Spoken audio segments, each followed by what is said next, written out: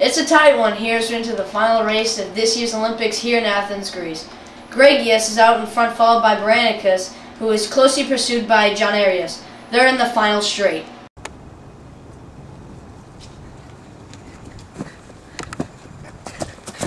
Oh! Woo!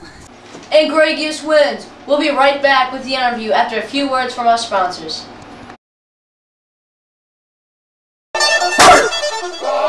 Here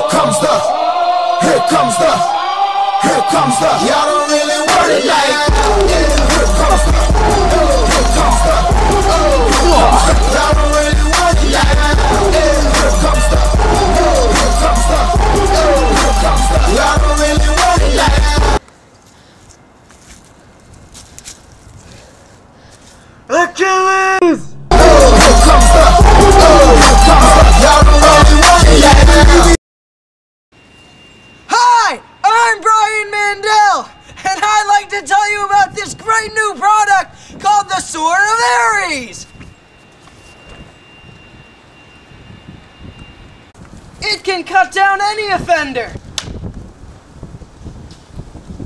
It has the power to cut this iron rod in half. Now that's the power of the Sword of Ares.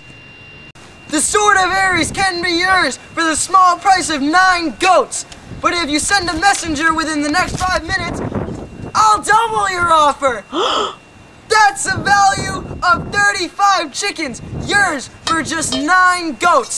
And here I am at the finish line of our race with our champion Gregius from Sparta. Here's Gregius now. Gregius, how does it feel to have won this memorable race?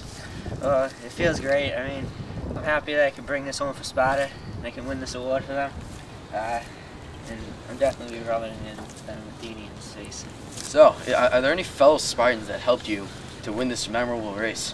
Well, I got requested to come here by the king himself after coming home from war, and he gave me a bunch of trainers that helped me out a lot.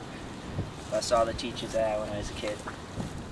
Are there any gods that you pray for help or strength in this race? Well, I prayed to most of the gods, but altogether I really prayed to Hermes to help him with my speed, let me finish this race strong, and to Zeus to guide me and help me win this race. Now, do you have any sacrifices that you're planning to make for the gods if you had won this race? Well, I was planning on one sacrifice, but it kind of replaced itself after I killed that man crossing the finish line. And he was Athenian, so it was worth it. So it's all good. It's all good. Yeah, it is. Do you believe there's any luck involved in this race, or was it all the will of the gods? I gotta say it's a combination of both.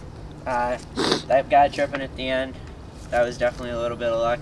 But the gods, I think that they helped me out, give me the strength and the opportunity to win this race. And there you have it from Gregius. This is Donovan E. Bliss saying goodbye.